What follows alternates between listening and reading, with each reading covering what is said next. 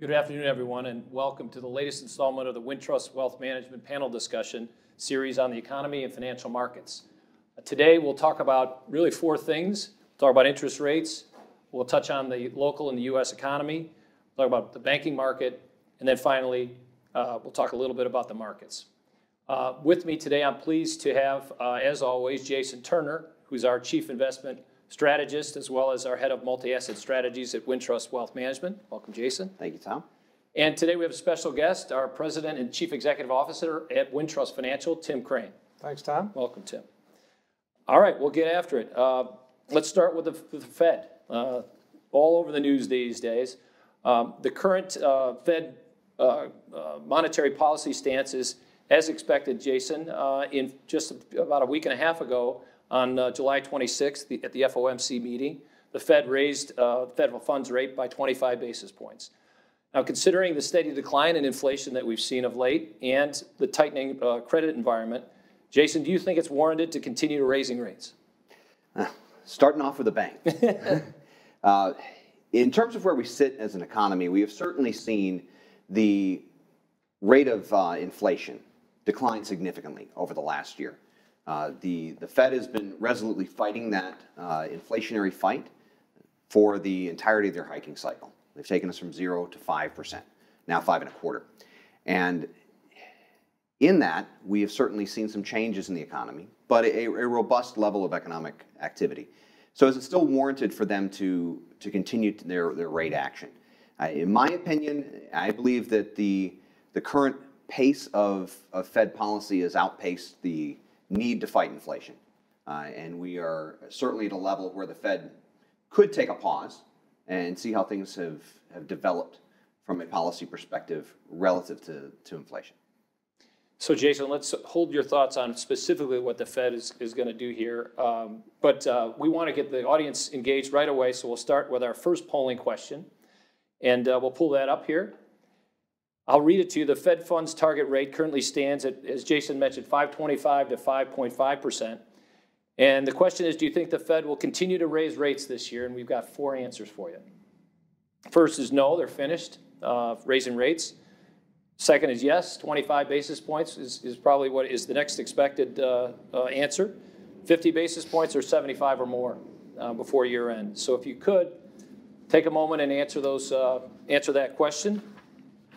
And while we tally the results, now, Jason, what do you think the Fed will do? We've got 3 more meetings. We've got September, kind of October, November, and then December. So what's your best estimate? Yep, so 3 more meetings this year. The September meeting is the next one. We'll also have Jackson Hole in between now and the September meeting, so the Fed's off-site summit, if you will, or meeting where they get to discuss policy but not make a policy decision. Between now and the September meeting, though, the next time that they will meet, we will see a decent amount of economic data. And we saw an unemployment report on Friday. We'll see a couple of reports on inflation, another employment report. So they'll have plenty of data to make a good decision come September. Now, my own personal feelings aside, that I think the Fed should have been done hiking actually one hike ago. I think their next intended course of action is going to be a pause in September. Chair Powell was pretty non-committal in his comments after the July meeting as to whether he would hint towards a move in September or not. The last time they took a pause in June, he was placing hints that they were going to move in July. So I would say if the Fed is going to do another 25 basis points before the end of the year, it comes at the November or December meeting, giving them a chance to look at not just 1 or 2 more data points on inflation and employment markets, but to see 3 or 4 before they move. So will they move in September? I would hazard a guess that September is a pause, and then a look to move in November or December, provided we don't see anything surprising in terms of economic results. So your base case is 1 hike probably in the second meeting. My base case is the Fed does 1 more hike maybe in the second meeting. Maybe they pause and they're done for the year. Okay. If I was sitting in that chair, I'd be voting no move. All right. Let's see what our audience says. About 2/3, 66% say 1 more hike, 25 basis points, it says. A few people, right behind it would be 50 basis points. So this is pretty much right on the market in terms of the yield curve. So pretty consistent with your thinking. Tim, the market, as I mentioned, is projecting the Fed funds rate to sort of peak in November, I think, if we look at that the yield curve. What's your expectation? Do you think our audience and that Jason are right that we see one more here before year end? I think so. I'm in the 0 to 1 camp. I think the Fed was late to the game, but they're caught up at this point. And but I think they've also been pretty clear in their communication. The market hasn't always taken it that way. So I think you get 0 to 1 more, and I think they stay higher for longer than most people think. Got it. And finally, we're seeing the yield curve agree with that. It took a while for them to believe it, but all right, good stuff. Let's shift a little bit to the broader economy. Jason, can you talk about your view on the health of the economy in the U.S. at the moment? So I'll put it in medical terms. I'd call the health of the economy stable but guarded condition. Okay. We've certainly seen some positive economic results. The 2.4% increase in GDP for the second quarter, at least the preliminary estimate there, certainly looks on the surface to be strong economic growth. That's right on the average we were trending at before the pandemic hit. So that misguided conception that the American economy is growing 3.5%. Really, for the last decade and a half, it's been 2.5%. Now, at the headline basis, that looks strong. We start pulling that apart, and we see that 2.4% was driven by a 7.7% rise in business investment. Business investment doesn't tend to be the driving factor in the American economy. It's consumer consumption, personal consumption, expenditures, as the Fed calls it. That was only up 1.6%, a pretty marked deceleration from where it was in the first quarter. So if we look at those changes in consumer activity versus a one-time business influence, I would say underneath the surface, economic growth is probably a little weaker than the 2.4% we saw in the second quarter on a headline basis. And my expectations going forward would probably follow suit. Tim, what's your take on the U.S. economy? Yeah, I'm rather than guarded, I'm spotty. I think if you kind of look at the two bookends, unemployment is still incredibly low, and lots of pressures for companies looking for labor. And on the other end, you've got corporate earnings coming down. So to me, it sort of depends where you are. And there's lots of people that I think are struggling through what you'd describe as a tough economy, and there's other sectors doing really, really well. Yeah, hard to put a broad brush on everybody. Yeah, I think so. Well, that's fair. So let's go back to the audience and pull up our second polling question of the day. We've heard a lot about this term soft landing. So we're going to ask you about it. The Fed has sought to orchestrate soft landings in the past. Again, that's combating inflation with interest rate hikes and trying to bring inflation down without triggering a recession. How confident are you that we'll have a soft landing at the end of the Fed current rate hike cycle? And we've got 4 different options again here. Not at all confident that we'll be in a recession later this year. Slightly confident, somewhat confident, or very confident that we'll be able to see a soft landing in the economy here going forward. So if you could all take a moment to respond to that one, we'll give you a minute. And in the meantime, Jason, what do you think? And we talked about the Fed a little bit earlier. Will they be able to pull this off? Well, I think in the 60-plus years of Fed activity that they've been attempting to engineer soft landings, you can call one resolute success, and that's 94, 95. You can maybe consider 84 if that's a real hiking cycle to be a success. Out of the last 6, you've only seen, if we count 84 and 94, 2. Their last 6 hiking cycles ended in actual soft landings. 3 recessions and then 1 abbreviated hiking cycle before the pandemic started. So if we look at those as historical evidence, the Fed doesn't have a great track record at a soft landing. I think Tim mentioned it earlier. Fed was a little late to the game. The general adage with the Fed is they do too much and they're too late. Definitely too late in my opinion here, and it seems that they've done too much. If we look at the amount that they've moved interest rates from effectively 0 to where they sit today, and we look at how inflation changed underneath them, there's definitely a story there that inflation probably came down because of the supply chain issues we had in the middle of the pandemic, and all that fiscal stimulus both dissipated and disappeared. And the Fed is now fighting a much lower level of inflation with a bigger gun. Yeah, good point. Tim, what are your thoughts? Yeah, I mean, to me, there's a couple of questions here. One is, does it really matter? I mean, I think there are businesses and sectors that are in a recession now, already, and I think there are others that will have a tougher second half of the year. So technically, I think we'll get to a recession. I think the yield curve's still very inverted. Unemployment's still, an issue. So I think we'll get there, but I'm not sure exactly who it matters to. Yeah, and I'm pulling up the polling question number 2 results here, and it looks like most folks, 54%, think that we're probably not in a recession. We will not have one until sometime next year, maybe early next year. But it's a bit mixed, to your point, Tim. And even though the Fed's been late to the game, things are looking better than they did, just about 6 months ago. All right, well, so let's shift to the numbers, Jason, and talk specifically about GDP. We saw second quarter GDP came in better than expected, 2.4% annual rate. As you look ahead, what do you project GDP growth to look like over the next, let's say, couple of quarters? Yep, over the next few quarters, and the 2.4%, I had those comments earlier that I'm not as confident that that's as real a number as it might look on the surface. Yep. But on a go-forward basis, I think everyone's looking at the Conference Board's survey results, and these may even seem a little rosy, even though they look flat in 2024. So over the next couple of quarters here in 23, I think we'll see GDP growth start to decelerate more markedly in the fourth quarter than in the third quarter, because the consumer really isn't as healthy as that second quarter result tells us it is. Tim brought up a good point that is certainly a have and have not across the economy. There are certain segments of our economy that are already in that have not camp, that are already tipping over into recession or certainly in contraction. Those areas will start to show through as we get towards the end of the year, and really markedly so in 2024. 2024, if we stretch out to let's say 4 quarters instead of 2 quarters forward, those 2 out quarters, the first quarters of 2024, certainly look like we'll see much lower levels of GDP growth, simply because the tailwinds have already faded, and the ship is coming to a very slow but certain stop. Got it. Jason, you talked about one rate hike, but really you preface that on it just kind of depends. That's your base case. What are the things that you see as sort of the greatest threats to kind of the continued path we're seeing right now? Well, the greatest threat to the continued path we're on right now, and that's understanding the American economy and the motivation for the economy, and that's really through personal consumption, through the consumer. Consumers define roughly 70% on average of American economic activity. If the consumer were to suddenly stop spending, either in the event of a wider recession or on a gradual basis, and I think the gradual case is what we're seeing now, we'd see, and we saw good evidence of what happens when the consumer stops immediately. It's the spring of 2020. You see a massive pullback in GDP from COVID lockdowns.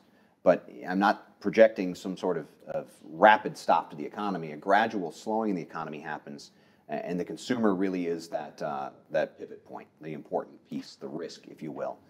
The other side is the employment markets. Tim mentioned the health of the employment markets already, but employment markets, as healthy as they are, sort of paint this picture that it's not imminent. There's nothing that we're on the precipice of, that we're going to fall off in the third or fourth quarter, and that's partly through the strength in employment markets where some wage gains can fill the gap for consumers.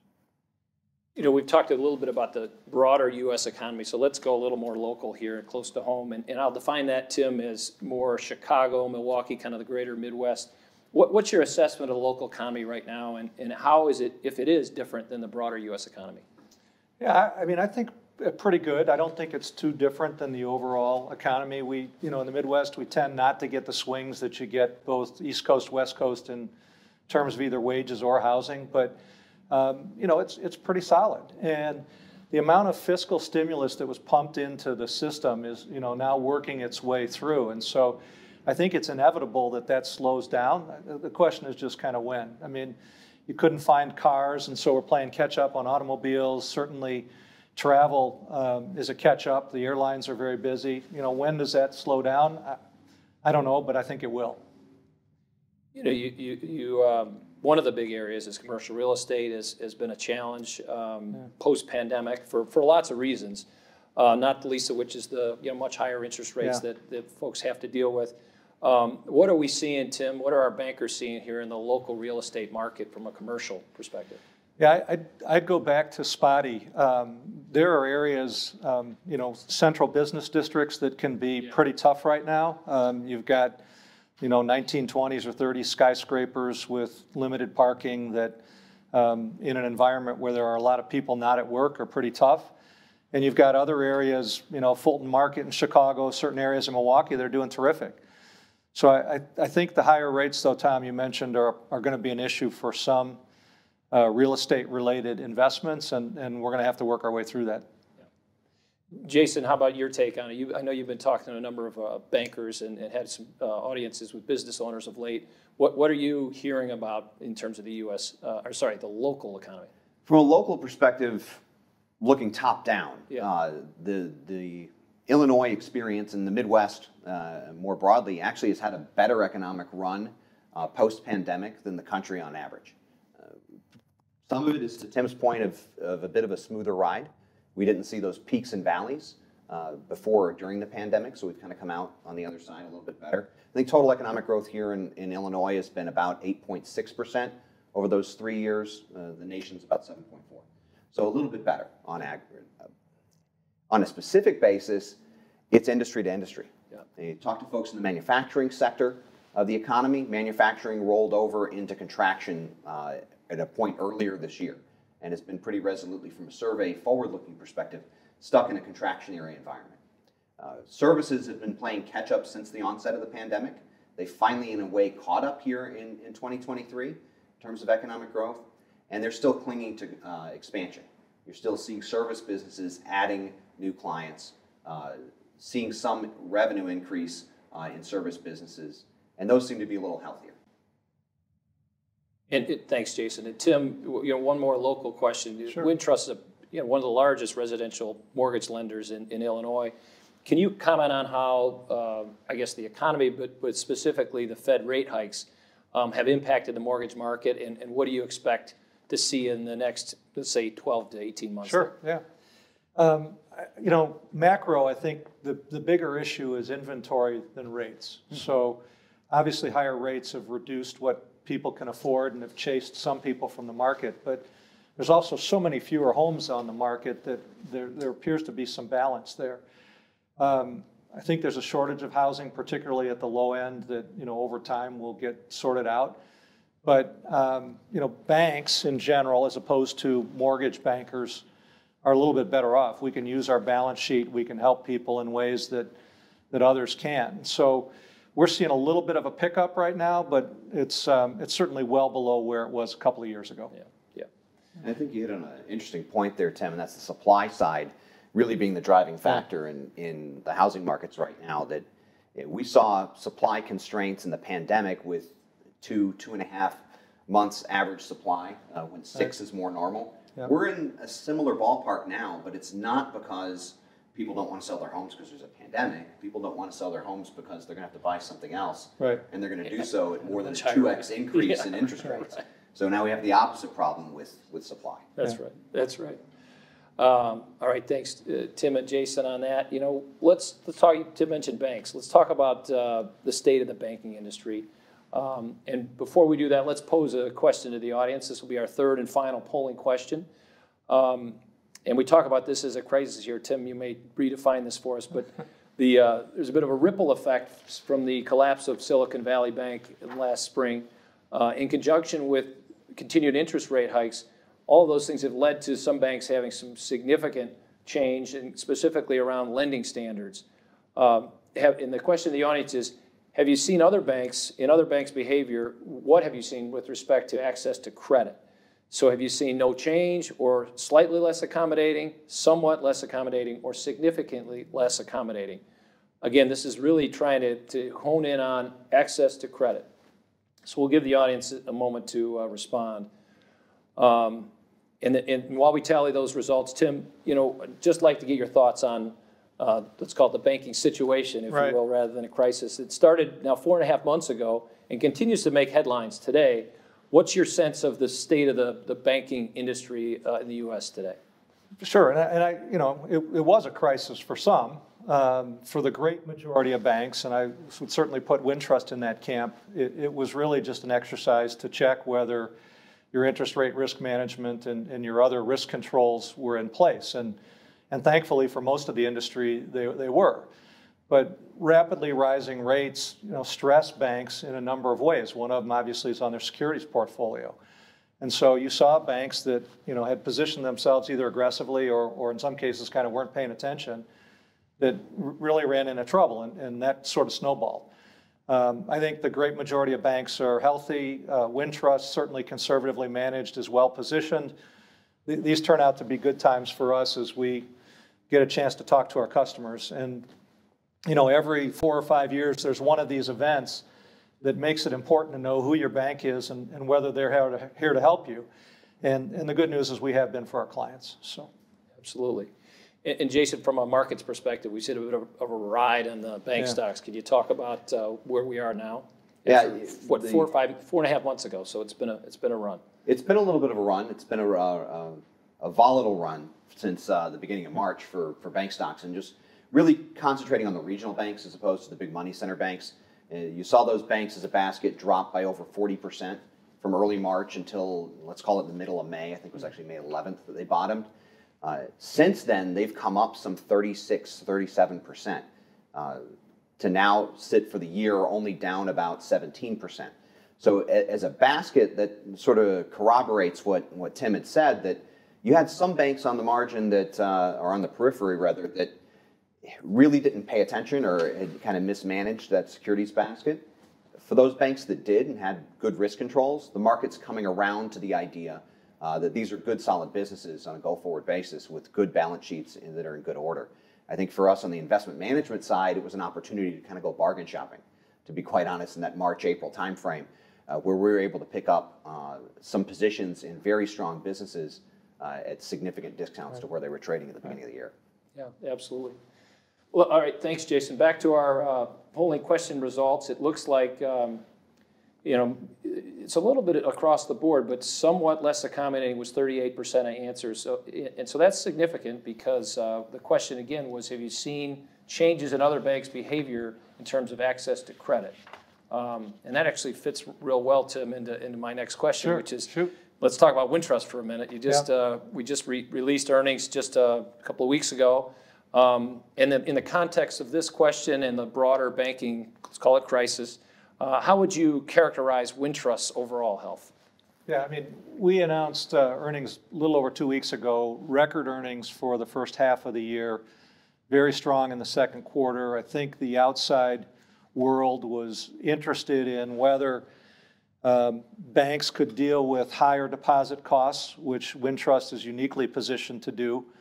And then very interested in kind of what the credit profile looks like, particularly as you mentioned in some of the real estate sectors a little bit earlier. And we're in terrific shape. We're not seeing any systemic issues around credit right now. So it feels pretty good. We're looking forward to a strong second half of the year. We know some people have been less accommodative in terms of lending, and we're seeing new clients that are shopping banks right now. And Tim, you mentioned that some banks have struggled through this period, and some analysts have said, with this interest rate environment, we talked about the commercial real estate, challenges, potentially really heightened scrutiny from the regulators, that this might be, the start of a wave of merger and acquisition activity for, as Jason mentioned, regional or maybe mid-sized banks. Are you seeing this, or do you expect that to happen? Well, I certainly expect more activity. I don't know whether a lot will get done. And the reason I say that is, banks with an upside-down securities portfolio or banks that have large fixed-rate loan books, are still challenged in terms of profitability. And credit's also a little bit unknown. And so, that's kind of three reasons that you got to think about what can happen, and the wild card is the regulators. And so for mid-sized banks, regional banks to merge requires approval, obviously, from our regulators, essentially the government. And that had been slow in coming for many banks, and there are instances of kind of failed merger attempts that cause some people to pause. And so I think the next couple to get done will be important, and I think there will be opportunities. They're just going to be spotty. Yeah. Jason, anything to add there? Well, I would say from an M&A perspective, it also matters valuations in the markets. I know we're going to talk about markets broadly, and I'm sure the valuation question will come up, but valuations aren't very cooperative in current markets now either. For many of those banks that are in a better condition that you might want to acquire, you're going to be paying a pretty penny for them given where current markets sit. Yeah, well, that's a good segue, Jason. Let's talk about the markets, and what's happening here. It's been maybe surprisingly a strong first part of the year. I think the S&P was up almost 21% through mid-year, through the end of July. Bonds have struggled, as you would expect, in a rising rate environment, but still hanging in there in positive territory. In the context of what we've talked about in terms of the broader economy and the outlook that we have for interest rates, Jason, I'll start with you. What's your current view on the capital markets? I think the first view would be some level of surprise. You wouldn't have thought that at the end of 7 months into 2023, we'd be sitting here with equity markets that are 21% higher. Even with the pullback over the last week, still sitting 17% higher. Doesn't make a lot of sense from where we sat in January and February thinking about the capital markets. Now, it's important to note that some of that growth has been driven by a very, very narrow market. I think you throw around the term Magnificent Seven or the 6 stocks that kind of drove the S&P. Those 7 stocks, partly fueled by a little bit of an AI bubble that's grown behind some of them, have been the outsized reason for some of those returns. Now, we saw the markets turn towards the end of May. A bit of a sector rotation, if you will, to broaden up experience in markets, and we've certainly seen some names and sectors start to perform better in June and July. As we see that broadening occur within equity markets, we're certainly seeing it come with an added element of volatility. The VIX popped up to 17 to close last week. I think it's trending in the 16s today during trading, but that's an elevated level from where it's been at, actually back to the level of volatility we saw in May, when things were a lot less certain from a Fed perspective. So on the equity market side, somewhat surprising, but robust market performance is never one to scoff at. On the bond market side, bonds have done about what we'd expect them to do. And the aggregate bond market is up a little over 2%. That is okay by us. I think in an average year, bonds up 4 or 5% is a great environment for bonds, and they act as that counterweight to equities in a portfolio that they didn't do so really in 2022. So by some measures, some folks would say the equities are overvalued right now. Would you agree with that assessment? Oh, I definitely agree with that. You look at a number of different valuation metrics, and across the board, they're all going to point to, if not elevated, extremely elevated, or maximum levels of valuation. We got there. We had a bit of a correction in 2022. Now we're back there from a valuation perspective, certainly with growth stocks.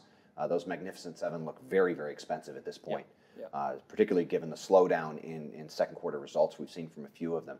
So valuations are very stretched in the equity market, and I would be cautious entering particularly large cap growth positions at this kind of level of valuation. Makes sense. Tim, any thoughts on the capital markets, particularly cash instruments? Yeah, well, it's been a nice change. I mean, rates up have helped folks that live on a fixed income or less risk averse, or more risk averse, I guess. Bank CDs are 5% in some cases or above.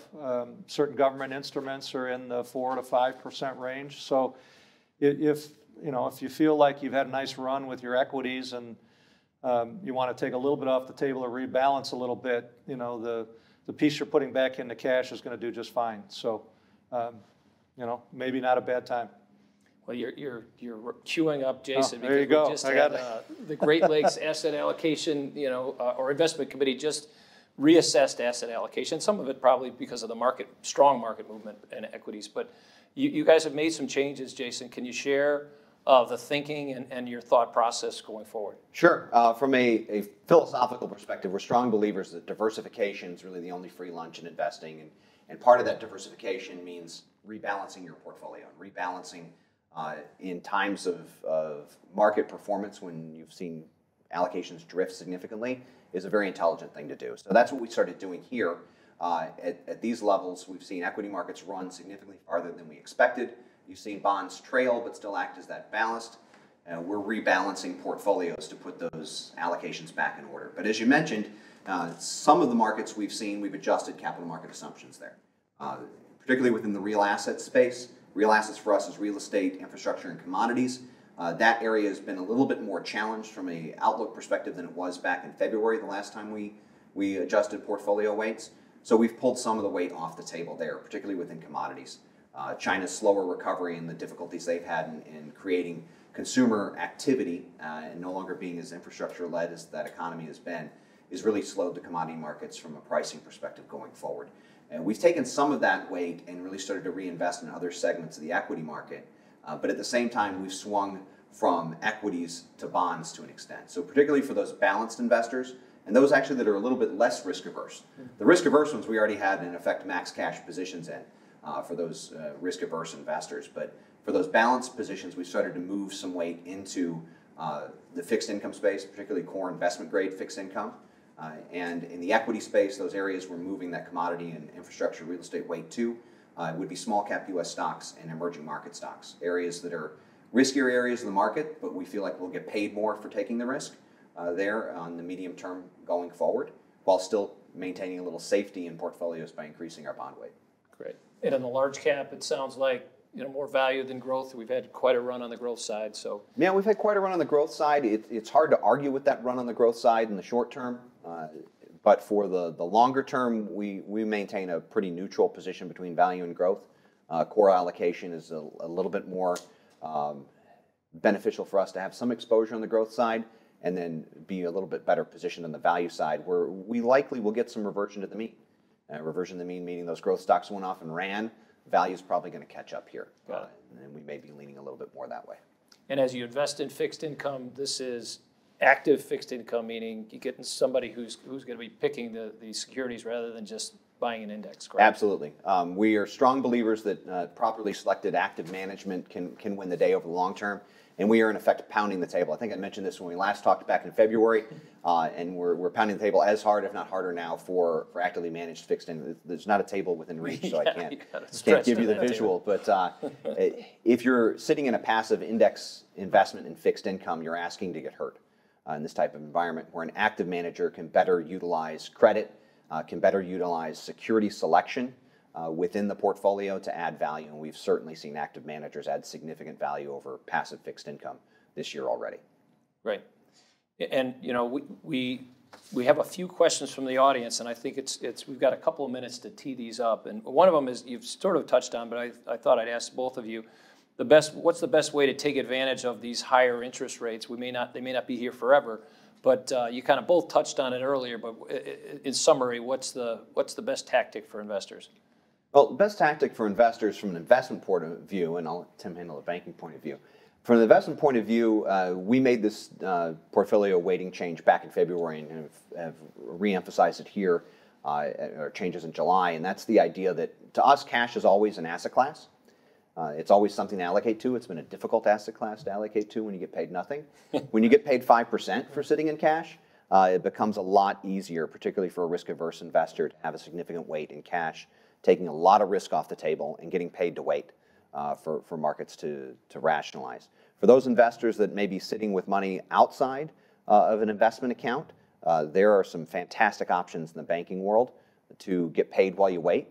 And I think Tim's kind of alluded to some of those before. I mean, again, for those folks that are interested in kind of very liquid instruments or even CDs, time liquid, obviously, there's 4 or 5% opportunities all over. The only thing I'd add is we've seen a big change in interest rates, 0 to 4 or 5% here. In the realm of things, that's pretty normal. And so I think we're starting to see people think about investing in their businesses at 5% and 6%. And certainly, again, it's very different than it was, for the last couple of years here. But we're seeing clients, real estate, manufacturing, in really all sectors that, think this is a good time to invest. And so, there's people paying down their loans, but there's people, looking to pursue opportunities as well. Good, excellent. We touched on this too, but this was a specific question from one of our customers. How well do you think the Fed has managed inflation through its rate increases? You guys want to give Chair Powell a score here? I will give him high marks for communication. I think Tim mentioned this very early in our conversation this afternoon. And I had the pleasure of being at Chair Powell's first public comments here in Chicago after he had assumed the chairmanship. And he had noted in those comments that he'd learned something from the ECB, watching the prior Fed chair, and that was to communicate clearly and to follow through in the communication. So if Chair Powell says it's higher for longer, if Chair Powell says they're looking at the rate hike, they're looking at the rate hike. So I'll give them high marks for communication. Well, I'll give them low marks. We were sitting here in 2021, shortly after Jackson Hole that year, in late summer 2021, expecting the Fed to start hiking rates. Yeah. And they had a September meeting, a November meeting, a December meeting, and they finally got to it in the March meeting of 2022. Transitory.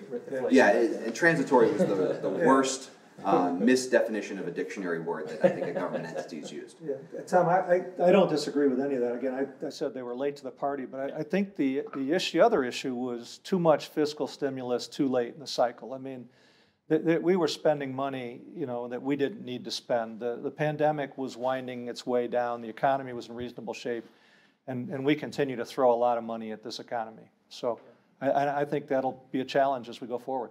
Yeah, fair enough. Another question from a customer is, and Tim, I'll point this your direction. Sure. How are service and product-based businesses shifting as consumer tendencies are shifting? I think there's the cyclical pieces. I mean, you're seeing it with travel as an example. You're seeing it in some of the businesses that Jason mentioned earlier. So it's I would say normal cycle. I mean, we see those businesses doing well, and whether it's hospitality services, hotels doing terrific. Tough to get a reservation at a restaurant these days. So I was really impressed during the pandemic, really among our customer bases that reinvented their models, and so.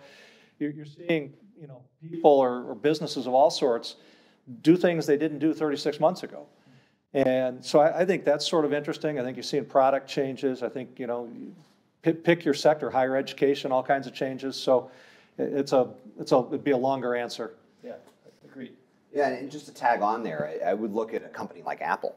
Apple, missed from an iPhone perspective.